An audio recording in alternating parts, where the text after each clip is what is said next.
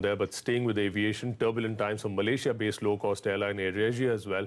The CBI has booked AirAsia Group CEO Tony Fernandes and others for alleged violation of norms in getting international flying licenses in India. The agency is also carrying out searches at 6 locations across the country. Utkarsh Chaturvedi joined us with all the details from there. Utkarsh, give us the background of that case and also what's the latest?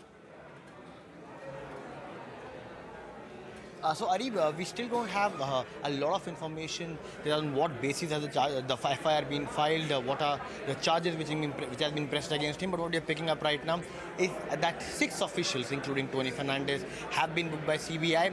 Also, a very important name coming out is Deepak Talwar. Deepak Talwar is a very famous aviation corporate lobbyist. He is also being named in the FIR. Now, what our sources telling us is that during the 520 norms were being relaxed, there is a possibility, and CBI believes that Tony Fernandes, along with Deepak Talwar and other employees, went ahead and tried to lobby with the government. What is very important is in the FIR that there is these 6 people and public servants also, and unknown public servants as a part of the FIR. So it is a clear-cut case of corruption which we are speaking about, but we will have to really wait and watch to get more details, one on what are the charges against him, and to get a clear picture about how and why is these charges being pressed against him.